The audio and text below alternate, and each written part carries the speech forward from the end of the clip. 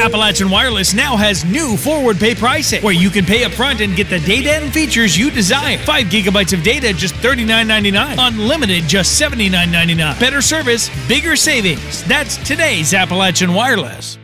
The residents of Perkins Branch at Jeremiah in Letcher County are stranded after the only bridge in and out of their community collapsed at some point through the night. The bridge crossing Rockhouse Creek at Perkins Branch in the Jeremiah community of Letcher County partially collapsed at some point late Tuesday evening or early Wednesday morning. The bridge had been damaged in last month's flooding, and Letcher County officials were working to get the Perkins Branch Bridge and 3 others like it repaired or replaced.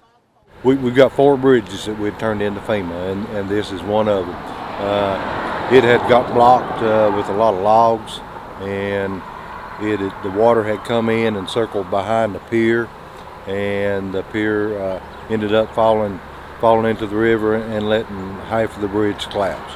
The collapse has now stranded more than 24 families. Letcher County Judge Executive Jim Ward said 25 to 30 homes are located in Perkins Branch. Missy Eldridge, a resident of Perkins Branch, said her husband found the collapsed bridge when he nearly drove off it on his way to work.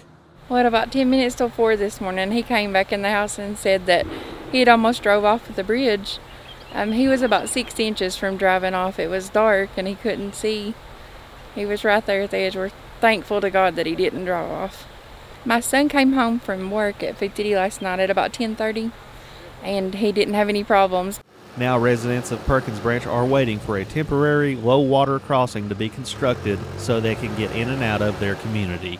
You know, I can't get to the post office, I can't do nothing. You know, we just stuck. That's all it is.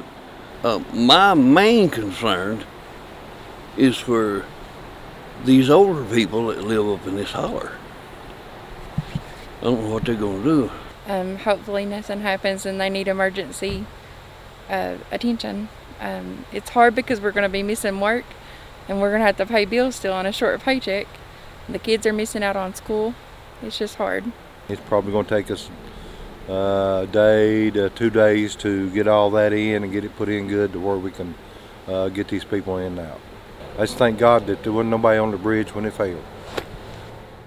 In the Jeremiah community, Chris Anderson, EKB News.